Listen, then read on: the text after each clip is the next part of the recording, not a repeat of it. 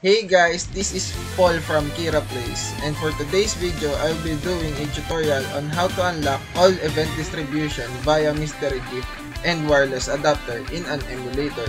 Big shoutouts to Goppier for making this possible. Without their project, this wouldn't be possible without hacking the game. Make sure to drop to their channel and hit that subscribe button. Without further ado, roll intro!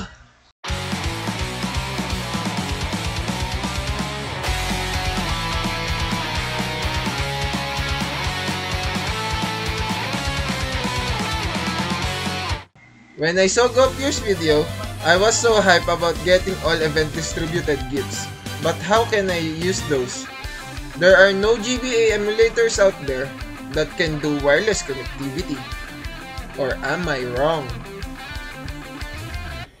Yeah, boy. As you can see, I've tried different tests, debugs, and troubleshooting to make it works on my save file. Nagtry ako pero ng ibang version pero ayaw mag-play nung ROM. I am doing this research quite some time to be able to use their improvised distribution ROM to be able to get those distribution gifts. And the one thing I didn't notice at first was and an English copy of Fire Red or Leaf Green. Yes, you heard it right. English version of the game. This means authentic copies. Unfortunately, my copies was not that authentic. I literally searched on Google for ROM, and the first thing that popped will the one I will be downloading, and that was my mistake on my part. For those who are interested on this project, go check them out. The link will be in the description below. Now, this is what you need to make use of Goppier's project.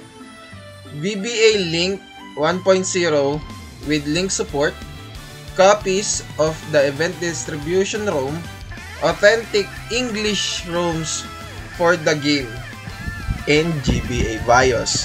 That's it! First, setting up the VBA emulator. Extract the file you've downloaded and make sure to create folder before extracting. Open the VBA, go to options, go to video, and check VSync and ×2 for scaling. If you have graphics card, go to render method and click OpenGL. Next, go to emulator and uncheck the pause when inactive window. Then, check the real-time clock. Select BIOS file. Then, select your BIOS. Then, go to emulator and use BIOS file. Next, go to options, link, and check wireless adapter. Once you set those up, an input will pop out in the folder and it says VBA1.ini. Here it is. This means that this was the setting you ended up saving for the first console. Copy this and change the file name into VBA2.ini. Enter. This means you saved the same settings when opening another window of VBA. For the ROM, make sure to create folder inside the VBA link. Copy the game that you want to distribute the gifts. Transfer the file together with the save file. For me, I am using Pokemon Emerald. For VBA to be able to read your save file should be changed to .sa1. From SAV to SA1. Click yes, and that's it. To set the mystery gift features, go to Mark and look for a questionnaire to interact. It should be placed close to the clerk, then input the following words. Link together with all. This should open the mystery gift event. In my case, I already opened this feature.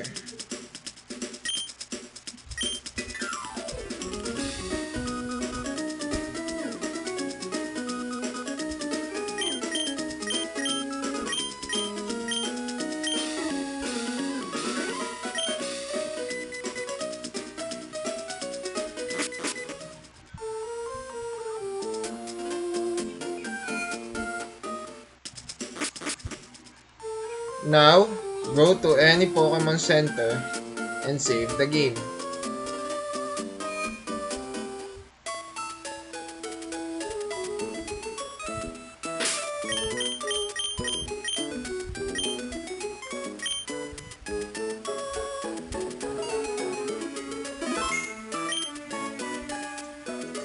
Next, open another VBA console and open the distribution room.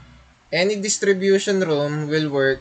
I tested all of them, but for the purpose of this video, I will be just discussing one room and I'll choose the Mystic Ticket. Okay, so see, I should move this here and here. So open the distribution room for Emerald and Mystic Ticket. So as you can see, it will pop up the please check whether the wireless adapter is connected properly. Now for the linking purposes, when both games are online, go to options, link, and settings. Choose server for the first window, then start. Allow the access, then next, link, settings, and client, localhost. One player connected. Wait for more. No. All players are connected. Once connected,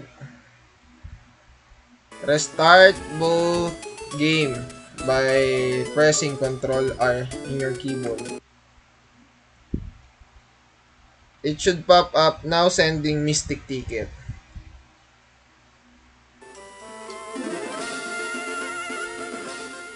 Go to Mystery Gift. Press A on the Wonder Cards.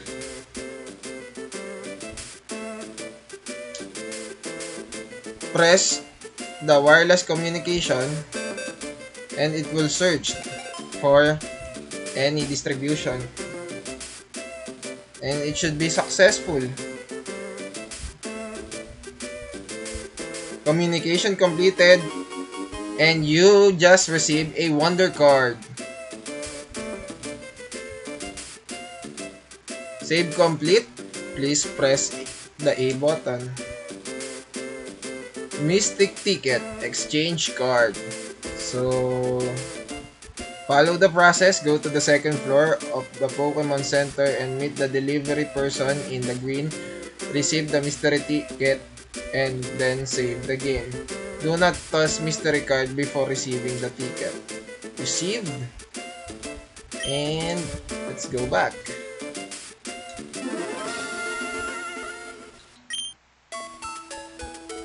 Go upstairs and there will be a man in green. So thank you for using mystery gift system. You must be K. There is a ticket here for you. Obtain the Mystic Ticket.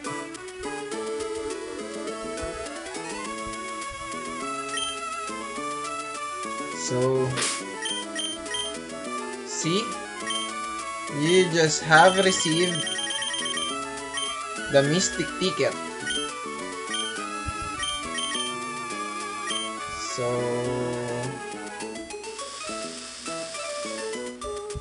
let's go to Lily Cove. Oh, I forgot to get my HM slave.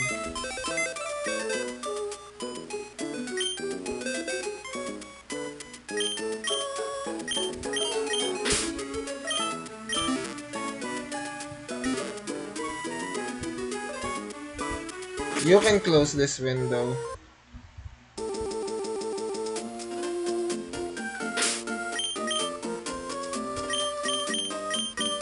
fly. Go to Lilicove City.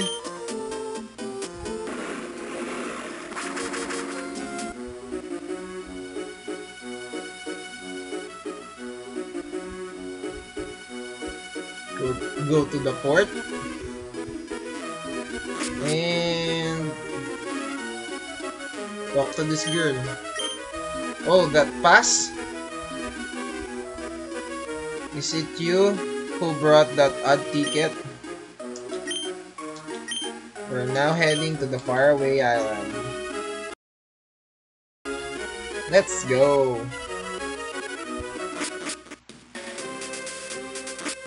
Ay, naval rock pala to. Sorry. My bad.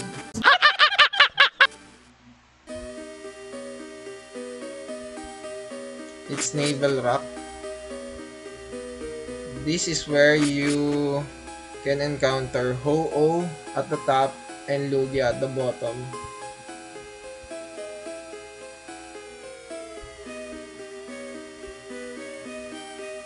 So, I'll be heading for Lugia.